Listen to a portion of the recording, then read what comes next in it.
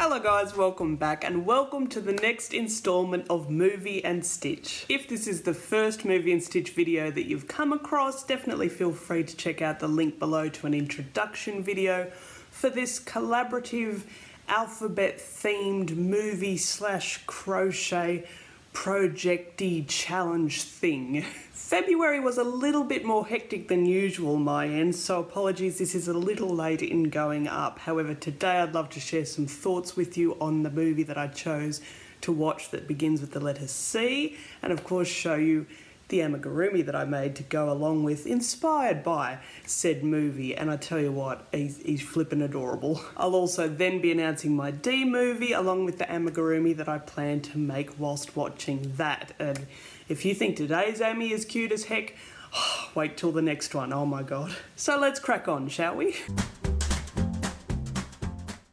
The movie I chose to watch that begins with the letter C is kind of already sitting right there and ruining my whole introductory spiel here, but it was a DreamWorks animation collaboration with Aardman Productions back in 2000, and it is of course Chicken Run. I've seen this film so many times before and it was an absolute joy to watch it again for the umpteenth time. If you have yet to see this film, it is essentially a claymation rip-off of The Great Escape, featuring chickens. Set down on the Tweedies farm, we are introduced to some very desperate yet surprisingly resourceful chickens led by their determined and driven leader, Ginger. These chickens want nothing more than to escape their confines and roam free upon the green grass that they long for on the other side of the fences that keep them contained and trapped in a very mundane existence. Escape attempt after escape attempt is made, but sadly none prove to be successful, and with Mrs. Tweedie's ever-looming axe ready and willing to chop their heads off if they don't produce enough eggs, things are getting bleaker and bleaker by the day. Things only get worse when, fed up with just scraping by, Mrs. Tweedie decides to go from selling eggs to selling pies. More specifically, to selling chicken pies. So with the ante well and truly turned up and with the delivery of an industrial-sized pie-making machine, it's now or never for these chickens to make their getaway. With the help, of a cocky, pun intended, rooster named Rocky, can the ladies make their great escape? I love this film for many reasons, but 3 reasons come immediately to mind. Number 1, the brilliant artistry of the folks over at Aardman. Aardman Productions? Just Aardman. Not entirely sure. But they never cease to amaze. And each and every one of their productions is just so impressive to behold. These guys have been in the game of claymation for such a long time. They really are the pros when it comes to this art form. From the days of Morph, remember Morph? I loved Morph. To their work on Peter Gabriel's timelessly stunning music video for the song Sledgehammer. The guys at Aardman did that, and it still blows my brain every time I see it. I'll leave a link to it down below if you've yet to see it or it's been a while. It's still to this day so fresh, and you look at it thinking, how on earth did they do that? And of course they are so well known for and beloved for bringing us Wallace and Gromit and their adventures, spin-off series with Shaun the Sheep. Everything they do, it's just so iconic and just so much fun to watch. They always amaze me with their creativity, with their ingenuity, and just with the way they breathe such life and personality into little lumps of plasticine. Another reason that comes to mind as to why I love Aardman's productions so much, and it's on show in spades in Chicken Run, are their characters. Their skill at creating such memorable characters. Rocky the Rooster, the lovable rogue, dishonest, unreliable, yet incredibly charming, voiced by Mel Gibson. Ginger, voiced by the wonderful Julia Sawala, I hope I'm saying that properly, but aka Safi from Ab Fab. I thought she was a great choice to voice the gutsy and brave feathered heroine. Her voice has such conviction and determination and strength, and it commands respect and authority and attention, and yet she can also bring it down and infuse it with this lovely soft lull, and it's just so lovely and vulnerable and soft, and when she's upset or unsure, it comes through so well. Just such a fantastic performance. Fowler, is a personal favourite. I can't talk about him too much without giving away some of my favourite moments in the film, and I don't want to do that if you've yet to see this one. But he really comes into his own at the end of the film when he's called upon. Again, I won't say too much, but he just cracks me up. He's your typical ex-military, sort of very British officer, and he just cracks me up. He's fantastic. Mac is bloody awesome, and I adored Lynn Ferguson, who voices Mac in a series back in the day called No Angels. Does anyone remember? Did anyone else see that? I love that series. Then, of course, we have Babs, otherwise known as the non-brains of the outfit, voiced by the delightful Jane Horrocks, aka the eccentric and zany Bubbles from Ab Fab, another Ab Fab person, but her voice is just perfect. So many wonderfully rich characters, jam-packed with personality and life. And again, it just blows my mind, and it's such a feat when we're talking about the fact that they are little painted pieces of plastic. And the third thing that comes to mind when I think of Chicken Run, and actually Aardman Productions in general, more specifically Wallace and Gromit and Chicken Run, are the contraptions that they come up with. I don't know how the heck they think of them.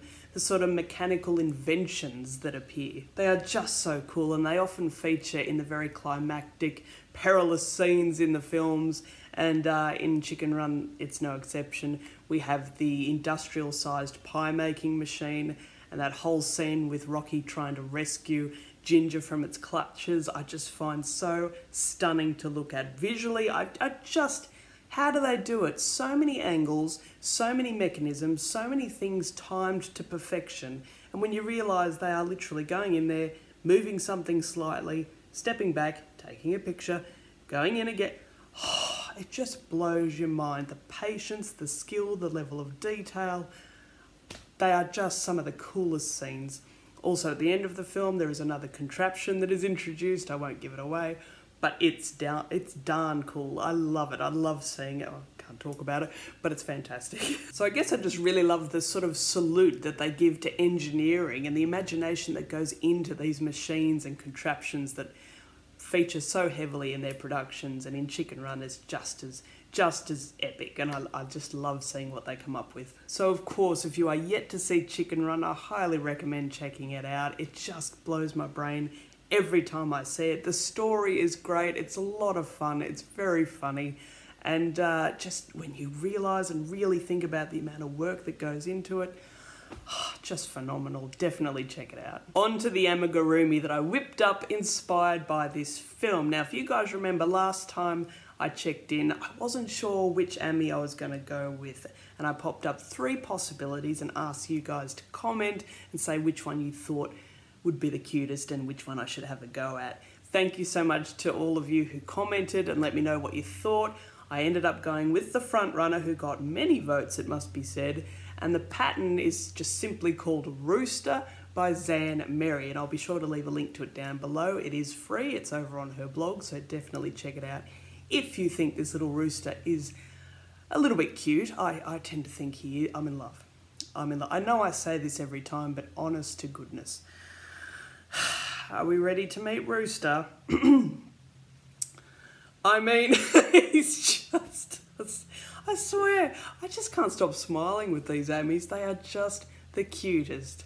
Look at the tail feathers. I mean, come on. Perfect. Oh my God.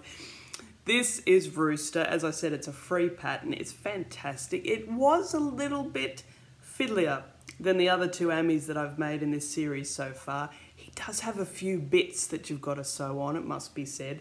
And also not tricky, but you definitely have to watch and concentrate on what you're doing when it comes to his wings here.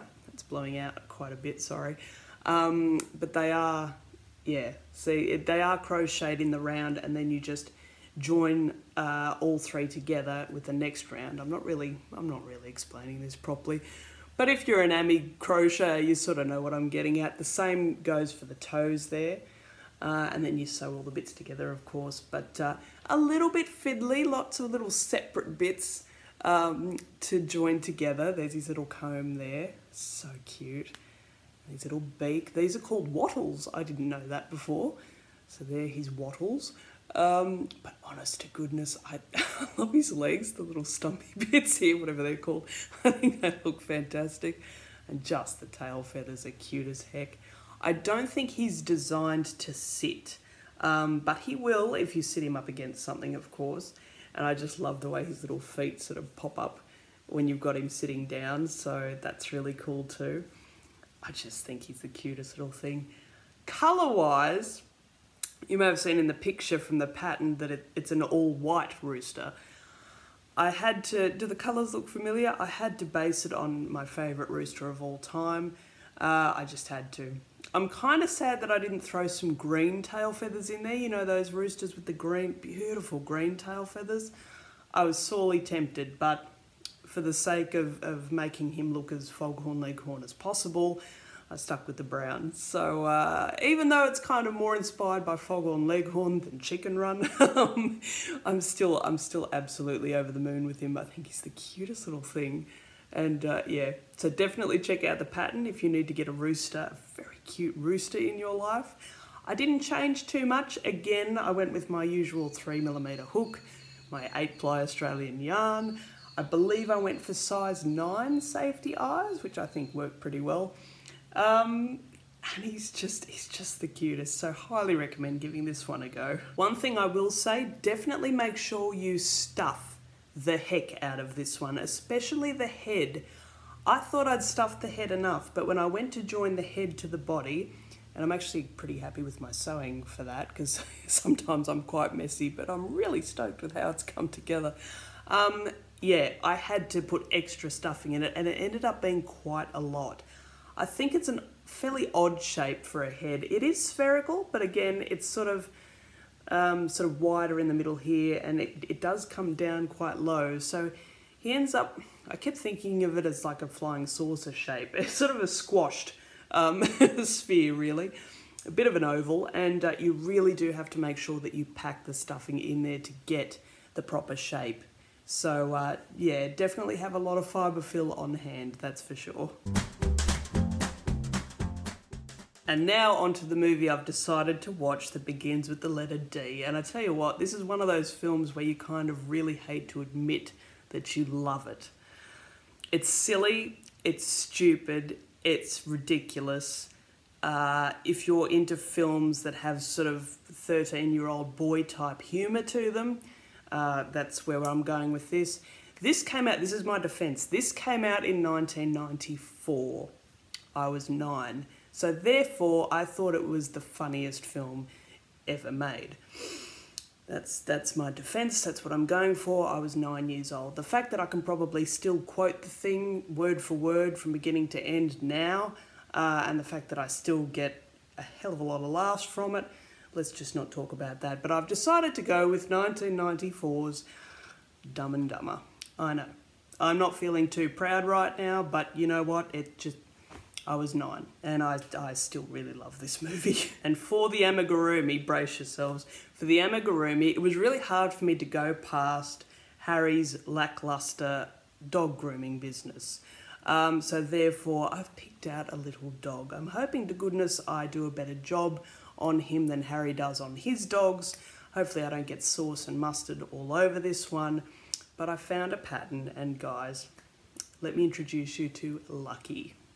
The proper pattern title for this one is Lucky Puppy Amigurumi Pattern, which can be found on the website amigurumitoday.com. And I mean, for goodness sake, I mean, you're looking at a Labrador lover and owner, so I just couldn't go past this. And it's taken all I have not to immediately get my hook stuck into this one. So I will see you guys back here in a little less than 2 weeks. Hopefully I can get myself back on track and back onto some sort of schedule with these videos. It's just been crazy busy here lately. But hopefully I will see you again, and I'll discuss my thoughts on the stupid movie that is Dumb and Dumber. But I love it. And of course introduce you to Lucky. I can't wait to stitch this guy up. I think he's so cute. So thank you so much again for watching. If you would like to join in with the Movie and Stitch challenge, definitely be sure to check it out. Give it a go, have a watch of other people's films, search for #MovieandStitch on YouTube and all over your socials, and see what other people are watching and hooking up. It's been so much fun. Hope you enjoyed this, guys. Take care, and I'll see you real soon.